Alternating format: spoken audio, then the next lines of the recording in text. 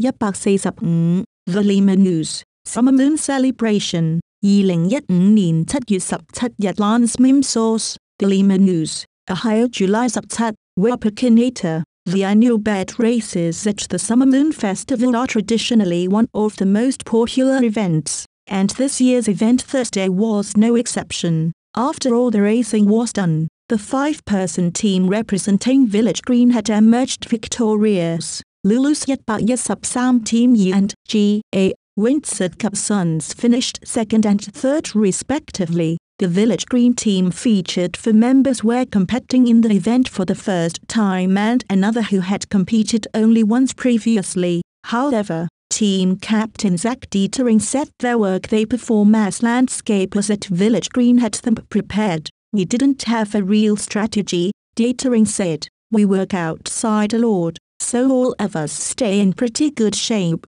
During the race, 4 members are at each bed post with the 5th member sitting on the bed. The team pushes the bed through a wall of water at the starting line to the first station. At the first station, each team member had to restack a pile of sub-cups alternating their left and right hands. At station 2, 3 members of each team was required to blow up a balloon and use the air in the balloon to push 3 cups off of a table. At the third station, 2 members had to put their head on a baseball bat and spin in 5 circles, and then attempt to hit a water balloon. If they missed, they had to start the whole process over. In the final station, the team had to pass a frisbee to each team member, and the final person in the chain had to drop the frisbee in a bucket. A dropped frisbee meant you started all over. For an added level of difficulty, spectators are armed with water guns and they constantly pelted the team members with water as they try to complete their tasks. The water coming from the spectators is definitely the hardest part,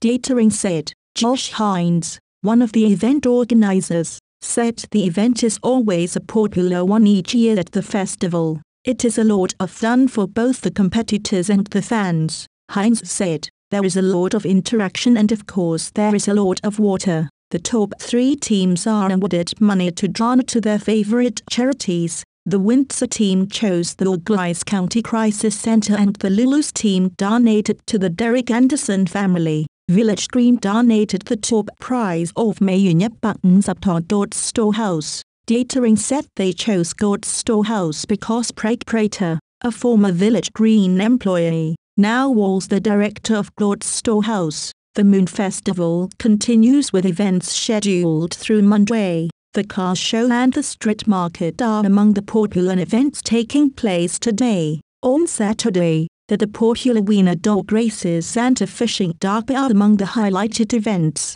The festival shifts from downtown to the Armstrong Air Cup Space Museum for events Sunday and Monday. Reach Lance Mihm at 567-242-0409 at Twitter Lance Mihm Copyright C. 2015 The Lima News, Lima, Ohio. Visit The Lima News, Lima, Ohio, at www.limanohio.com. Distributed by Tribune Content Agency, LLC.